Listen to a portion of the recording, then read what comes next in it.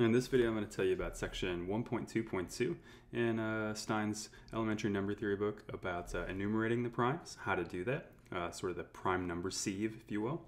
And I'll also tell you about the largest known prime. So to start off, let's talk about the prime number sieve. And so how do we make a list of, say, the first 100 primes? How would you tell a computer to do that? What would kind of the basis for the algorithm be? This is actually kind of really cool. So here is the algorithm for a basic prime number sieve. So given some positive integer n, the following is going to compute a list of primes up to that number. So the first step is to initialize your set x, and x is going to consist of all odd integers between 3 and whatever your n is. So if it was, say, n is 100, then I'm going to go all the odds from 3 to 100, say. And what I'm going to do is I'm going to start off my list of primes, which I'll call p. P is going to just be the list that has 2 in it. Now here's how the algorithm works. If you're at the point where P is the first element of your set X, so like in this case looks like 3, if it's the case that P is larger than the square root of n, then what you should do is take every element of your set X and just add it to P, and then you're done, and your list P contains all the primes. Otherwise, you just take P and apply it to your list of primes. So then what do? You're going to you go to the next step, and where this is a cross-off step like it says, you're going to set x equal to all the elements that are in x that are not divisible by p, and then repeat the process. So that might be a little bit much to take in at once. So let's take a look at maybe how would we figure out what are the primes less than or equal to 40 that use this sieve. So here's what we do, right? I set the list of primes that I know as 2. Say 2 is the prime that I know, and I'm going to list all the odd integers up to 40. Now here's what it says. It says to start with the first element of x. So p is the first element of x. And otherwise, we're going to append p.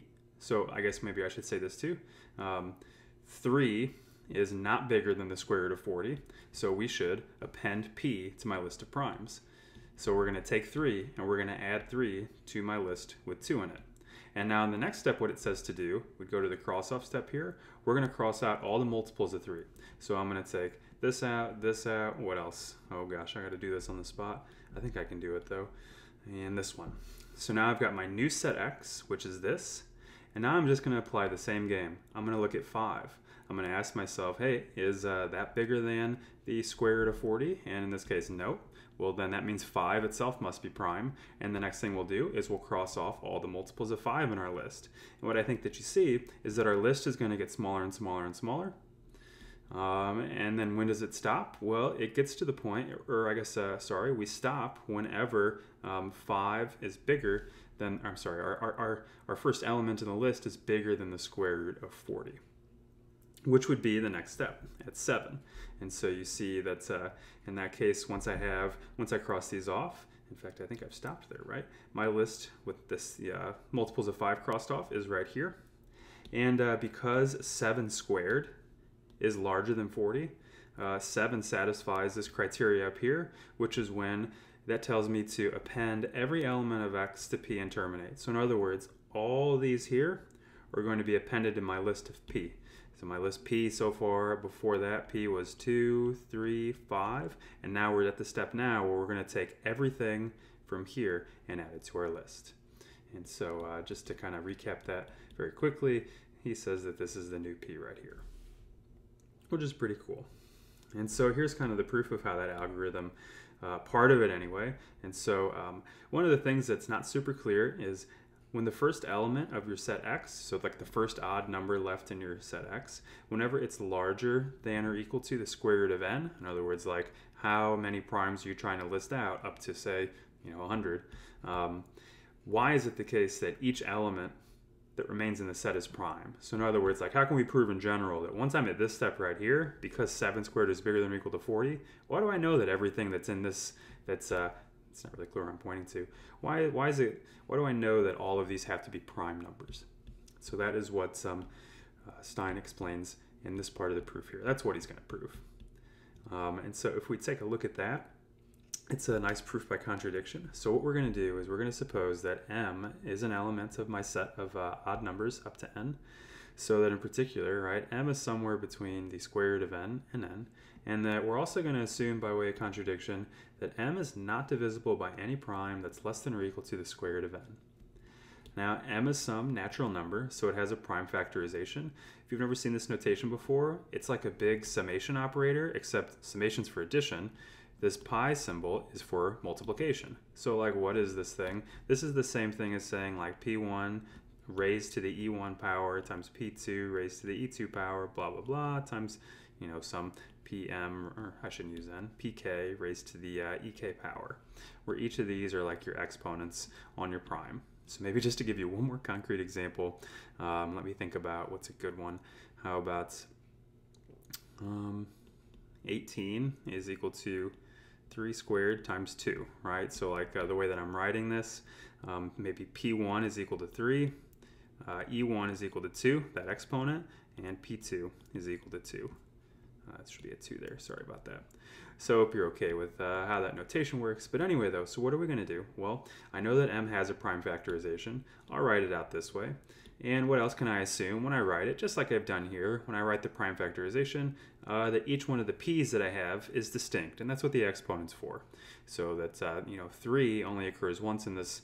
I only have to write 3 down because I'm allowed to use an exponent to express it. That's all we're trying to say here. And let's say that I put them in order too. So the way that I wrote these, they're not in order. So maybe if I switched them around, I'm going to relabel this as 2 is going to be p1 and 3 squared. So p2 is going to be 3. So again, we're just going to relabel things so that the order of the primes is increasing as the index increases. Now, let's think about, there's 2 possibilities then for the primes that occur as the factors of m. It's either the case that all of the primes in the factorization are bigger than the square root of n, or it's the case that at least one of the primes in this factorization is less than the square root of n. So they're either all bigger than the square root of n, or at least one is less than the square root of n, right? That's like an event and its complement. So that's all possibilities. So well, for case 1, right, if all the pi in the prime factorization of m are larger than the square root of n, and if there's more than one pi, think about that. That would mean when you multiply them together, you would get something that's a larger number than n. So this m that you have is a bigger number than n, which contradicts the fact that we chose m to be less than or equal to n. So that's not good. So that can't happen. So our other possibility is that at least one of the pi, there has to be some pi that's less than or equal to the square root of n. But in that case, that is a problem as well, because I assume that no prime that divides m is less than or equal to the square root of n. So both things lead to a contradiction. Therefore, this kind of overall hypothesis here must be garbage. So that's the contradiction. So that proves why that algorithm works. In other words, why can I just say that this list in this example right here is just going to get thrown into P, and I know that I'm done. So that's kind of the proof of that step. So going down, this next part's a little bit fun, and it also introduces a concept that we'll run into a little bit later on when we get into some of the cryptography things in this class. So what's the largest known prime number? I'll say a little bit more about that too. So here's a little definition here. A Mersenne prime. It's a prime that has the form 2 to a power minus 1. Now be very careful when it says this. What we're not saying is that 2 to a power minus 1 is always prime. We're just saying that when such a number is prime, we'll call it a Mersenne prime.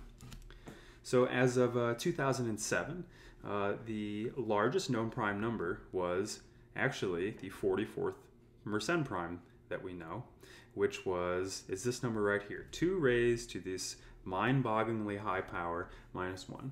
Now, this book was written in 2017, and I just did a little Google search before I started making this video. If you just Google Mersenne primes, and in fact, a year later in 2018, researchers have found what we know as the biggest Mersenne prime, which is, again, mind-boggling, 2 raised to the 82 million blah, blah, blah, blah, blah power minus 1. So that is currently the largest Mersenne prime that we know about. If you think that stuff's pretty cool, I invite you to go look at it on the internet, which is pretty good stuff.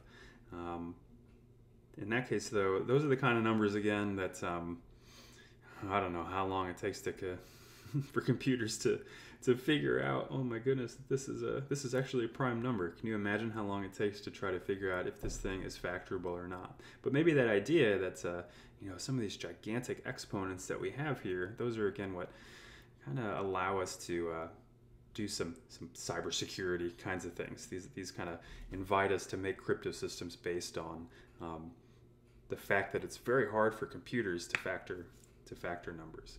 Down here is just a little bit of Sage code. He defines what, again, as of 2007, what the largest prime number was here.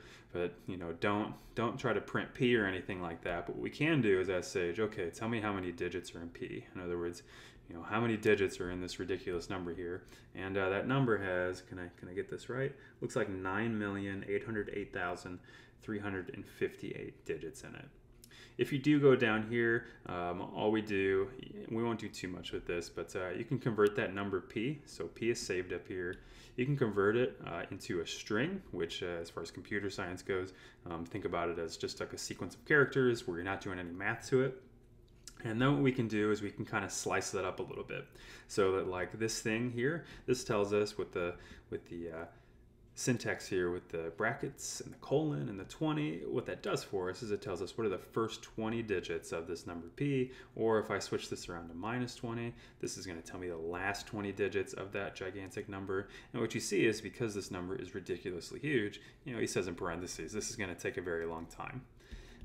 By the way, just because it's here and maybe you haven't had a lot of computer science stuff, this comment, or I guess this pound sign is a comment, right? So when you're in Sage and you run this, Sage isn't going to do anything with this. That's just for someone who's reading your code to see what's going on, or if you wanted to tell them something else. And also too, this isn't necessarily the type of stuff that you need to commit to memory for my class by any means at all.